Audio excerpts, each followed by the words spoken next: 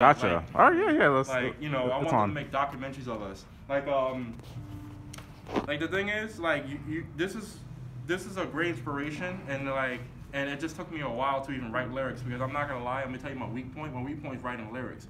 Now since I overthought it, right now it's my strong point now because I overthought it, and now since I got the lyrics, now my chords got better. Like I have a whole encyclopedia of chords, like from all chords, the stuff that you wouldn't think is on guitar, like. Because like it is piano and guitar encyclopedia. So like people do like pop songs like C major, then to D major, then to G, and then to like E minor or E major, then to A, whichever. I'm not sure it's A major, A minor. Correct me if I'm wrong. A major is just those three strings pushed down. Okay. Where you are. Okay. Below the. See how much I know about like strings and shit like that. Exactly. So all I know is that an A major is just three strings pushed down above the last E. Okay. So A major. Yeah. Okay. Okay, that makes sense. Yeah, that's good. You guys can learn from each other. And I wonder what if that's probably an extended. So like those were example. Oh yeah, F. I forgot. There's an F right here. It's one of my favorite chords. Exactly. That's everyone's favorite chord. Now to people who do this basic stuff, like I just want to show I'm not a guitar teacher. I'm just a player in the band and the writer composer. But there's gonna be fans out there that's gonna want to learn from me and other crap and like whichever. Well, yeah, we'll definitely educate them on what we know and everything, and what we know. Like we're not Berkeley professors and shit. Like we gotta make Billboard hits, and they want to know how to play that song. So we're gonna change the game. So I'm gonna jazzify these chords real quick. So I'm gonna extend it. I'm gonna add knives and all that jazz. So C major right here. Then I'm gonna like extend it right here. Extend that C major right here. So C is right here. This key right here. So I'm gonna extend it right here. And then I'm gonna extend it more. Go higher. Okay. Yeah. Now I'm gonna extend it much more the same position. Right. Like sounds beautiful, right? Okay. Now I'm gonna go right here. I'm gonna go right here. If you hear mute, that's meant to happen. One of the strings is muted. So that's a jazz chord right here. I just did a whole damn jazz in one position. So I know people like hate jazz, and they don't hate it, but it's just that it's like its own little world. But I'm gonna make it cool. I mean, who hates jazz? That's what I'm saying. Like I don't know.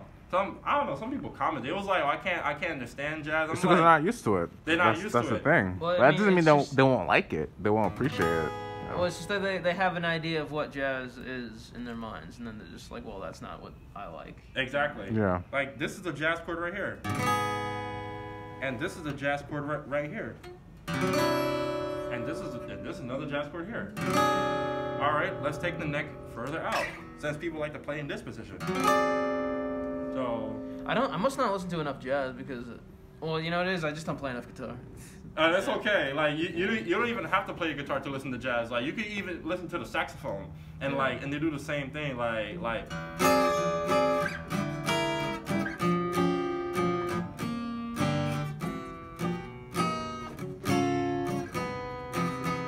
I'm learning the walking bass line on guitar. I'm learning it, so don't mind if I sound terrible.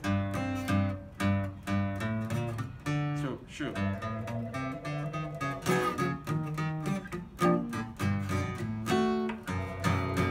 That's something I'm learning how to do a walking bass line as I'm doing the chord at the same time. No, yeah. So that's really cool.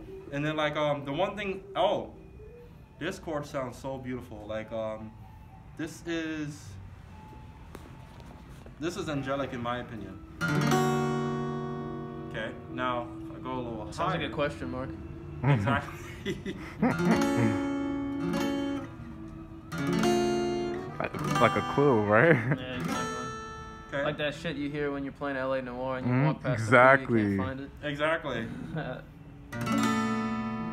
Same thing. I just sounds exactly like that. Yeah. I put the middle finger up here, and then now I'm gonna do this now. I'm gonna bridge it.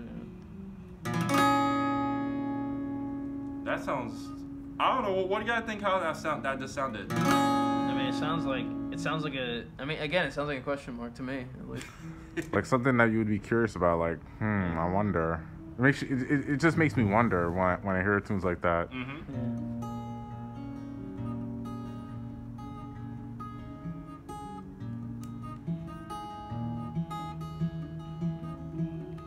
One of the things that I've been one of the things I'm trying to get into like recently with my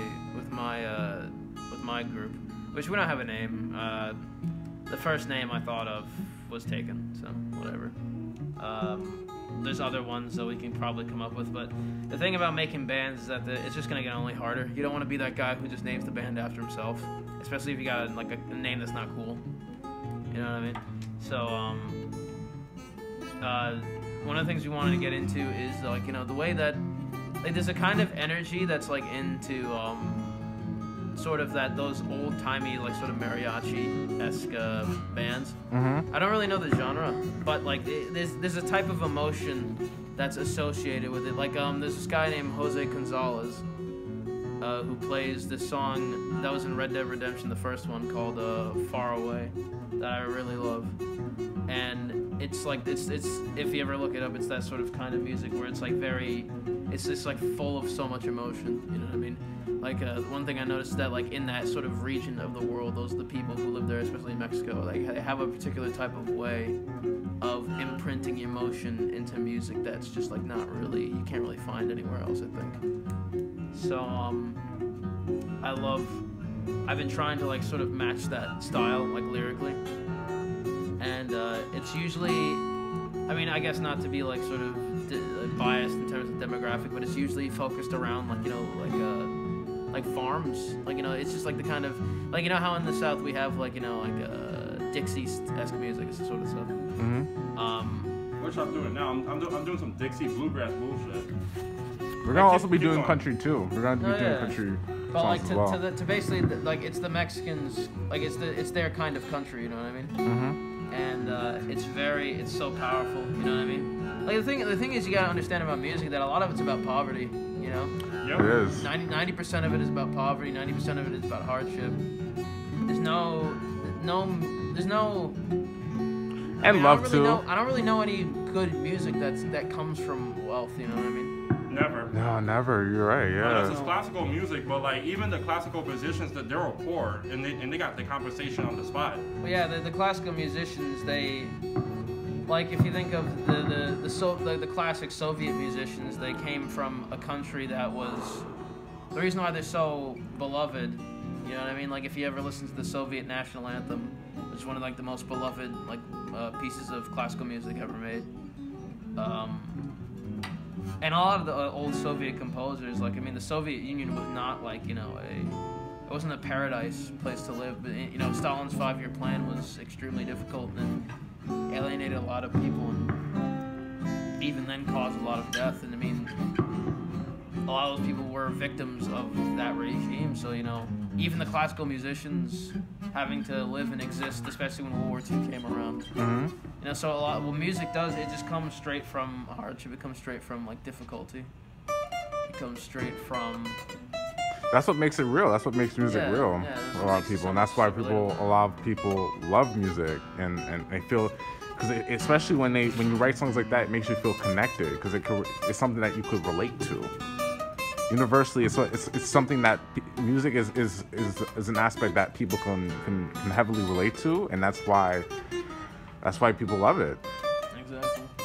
But I mean, there's two different emotions that you want to invoke when you're trying to make music, and from those two it branches off into whatever. But it really is it's mainly two. Right. Like different emotions that extrapolate, like you can extrapolate into like different melodies and whatnot, and it's just sadness and, you know, elation. You know a lot of it is sadness, yeah. And of course, sadness really is just the lack of happiness. It's not really a different emotion. It's just the lack of. And you know, that's where the sort of feeling of melodrama comes from when you're creating music. Right. And it's very. when you're trying to, you're either really tapping into those two emotions, whether you're making music. You can maybe make it somewhere in between. You can sort of like, in the sense of REM, a lot of their happy tunes are masking like a deeper sort of melancholy. Mm-hmm. Like, you know, I mean, classic example, that song Melancholy Hill from the Gorillaz. Like, that's a really good song that uses a melancholy tune to sort of like maybe mask, or it uses sort of lyrics and a tune that seems somewhat poppy to mask something that's generally a little bit more sad. Definitely, yeah. But, I agree. It's very important when you're creating lyrics alongside any sort of form of music to try to. Oh, keep going. Try to mask. No, you gotta sort of mask your intentions with the rhythm. You know what I mean? It's not, like I said before, it's not enough to just say what it is that you want to say. You have to use some degree of prose. You know what I mean? And that's what I always try to do. I mean, that's not really what I tried to do when I wrote his lyrics, honestly. I try to get to the point because a lot of pop gets to the point. You know what I mean? A lot of pop gets to the point. It does. And that's what makes it popular, because then you don't have to really think too hard about it. It's really accessible. It's really easy, and you know, like. And it's straightforward. Yeah, like that's why you have all the TikToks that have that pop on it. You know what I mean? Like all the TikToks like mainly market pop, and like that's where you can get really big if you're a pop musician, like on TikTok, because for one thing you have a really accessible platform like TikTok, and if you make a tune that's catchy that people can like easily relate to, you know what I mean? Then people just like format it literally over everything, you know what I mean? Like that song, oh no, oh yeah, I hate that song by the way. Oh no. It's like, it's obvious like what you can put that towards, you know what I mean? And that's why there's so many memes of it, you know what I mean? You can make, like, pop music is just memeable music, really. And that's the trend nowadays too. It's kind of like more current now. That's why it's so hot. That's why it's so popular right now. Yeah, like Kanye West makes a killing off of really just being really simple, you know what I mean? But, like, I mean, I'm not gonna knock what he does, because there are actually, even though I don't really listen to pop, there are a lot of songs that he's made that sound really good. That's true. Yeah, but I mean, it's not really. I'm not saying that I could do that, but he's filling a demographic so well that it's like he's basically like the king of it almost. You know what I mean? You know, Michael Jackson, they say he's the king of pop, and it's rightfully so. You know what I mean? Like he's like his music, like, you know, like what's that one song? Like Beat It. It's like, you know, I mean, everybody knows that song, Beat It. I personally like the Earth song. What? The Earth song, I personally like that one. No, I'm not saying that it's not good, but I'm saying like you'll Beat It, everybody's heard and everybody loves it. You know what I mean? Oh yeah, of course, yeah. It's a really accessible song. It's very catchy and everything too. We want something that we need to produce something that's very catchy to the audience. Accessible to everybody. Yeah. Even though like. Something that could actually we need a melody that can actually resonate in people's minds, where they can. It's like you want like a brainworm. Yeah. Basically. You want a brainworm, and that's fine. You know how people always say like, oh, this song has always been in my head for like the past. Connected. Like the past few hours. That's the effect that I want us to have. Of course. As cooking beats for our fans. Our music needs to be accessible to everybody, not just one demographic, not just one type of people. It needs to be accessible to everyone. Are you turned on? It should be turning on now. You should see the blue thing on the